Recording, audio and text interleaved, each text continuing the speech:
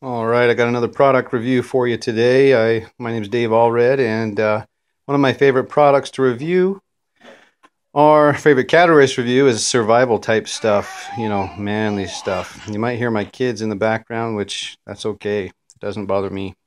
So here's the shovel all taken apart. This is actually called the King Kong. Let me show you that. The King Kong, and it's got some cool Chinese writing, King Kong 2, I guess. But anyways, some of the features that this survival shovel has on the end here, you got a blunt force tip there that's good for, well, in self-defense, and if you need to break tempered glass, that can come in real handy.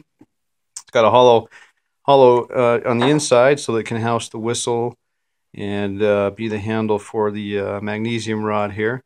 The whistle is pretty high quality. It's made out of all metal, which some of the whistles that I've seen in the past of other shovels that I've had of this type, they've been made out of plastic. So this is a very high quality whistle. Let me just give you an idea of what it sounds like. So, I mean, if you have to make a real loud noise and are tired of yelling, whistle comes in handy there. Okay, so here's the knife. Typical standard knife. Comes with bottle opener, saw. The blade is actually sharp, but right out of the box, but could be a lot sharper. Can opener, seems pretty sturdy, and you can actually unscrew this knife right here.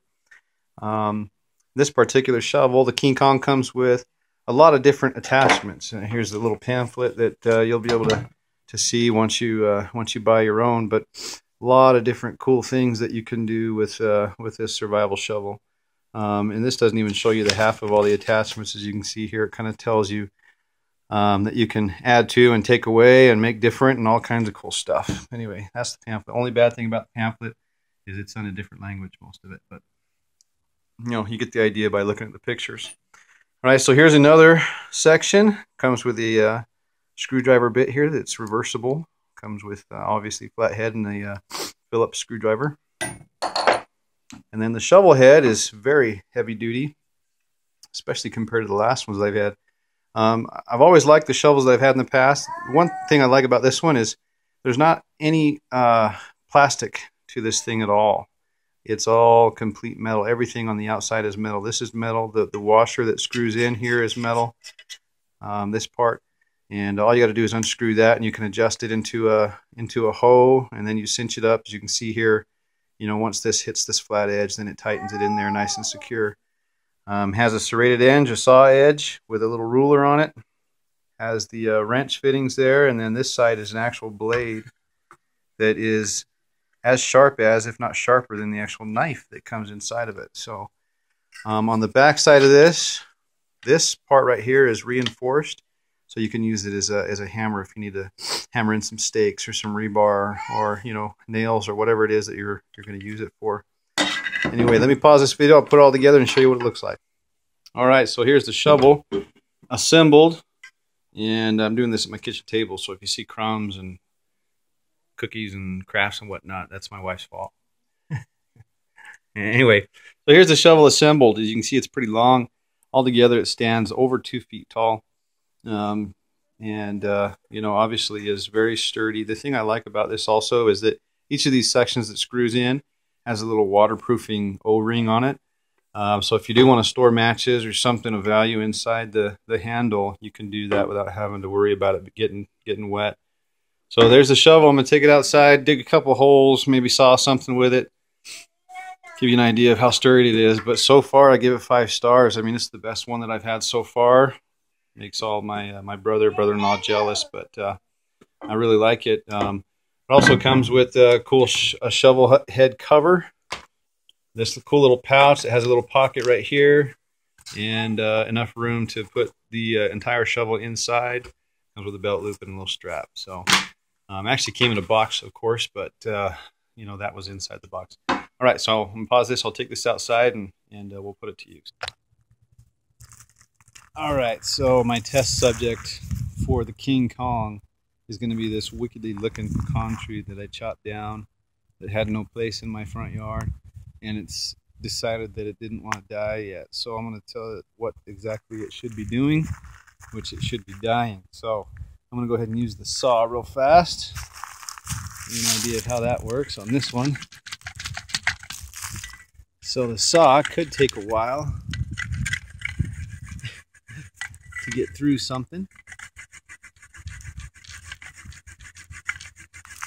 But as you can see there, it has made some progress. Okay, so the saw, I would say that it just needs to be sharp. You know, those teeth on that saw just need to be a bit sharper. So if you have some time with a file, that might be the way to go. Might work more effectively on dead wood. So this is pretty dry. It actually does.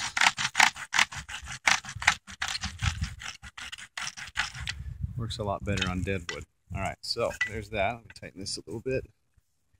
Okay, now let me give it a chop with this chop here. So the knife, if I could actually hit the same spot, chops pretty well. You can kind of see there it goes winning quite a bit for every chop. If I was a little bit more accurate and not trying to videotape at the same time, I could probably get through that with no problem. And I did feel a little rattle in there. I think I just didn't have that tightened enough. You can kind of have a little rattle in the handle. It's coming unscrewed a little bit, but as long as you keep the handle screwed, you should be okay. All right, so far you get an idea of how it works as far as chopping and sawing. Saw works better on dead wood, and it chops in pretty well. I'm sure the knife end probably works just as well as an axe. Yeah, I mean, you could split off some bark, and you can kind of see it coming unscrewed. The whole handle is coming unscrewed a little bit, but I mean, you could chop some wood into some finer pieces for some firewood with it, not without any problem. I'm going to pause this and we'll go dig with it a little bit. All right, as you can see here, I've been I've actually been actively engaged in a battle against gophers in my yard here, and as you can see here, I've got the King Kong, and I'm going to go dig me another hole here to set my gopher trap. Just to give you an idea of how well this thing digs. So as you can see here, this trap I've already got a gopher in it, so I'm going to go dig another hole, set the gopher trap, and use the King Kong to dig the hole with. So I'll be right back.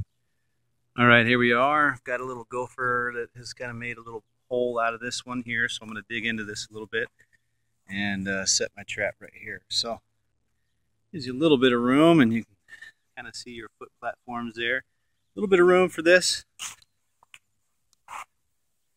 Obviously it's got enough strength in the handle to pry on without any problem. So I mean, I'm prying up some roots and stuff here, so works pretty well.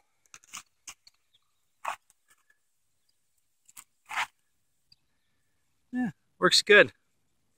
So altogether, King Kong has passed my test. I think it could improve on the sharpness of the teeth of the saw, and you know, I look forward to getting some more attachments for it. But I give this thing 5 stars. I really like this thing. It's going in my my doomsday prepper supply, and I think you should pick one up too.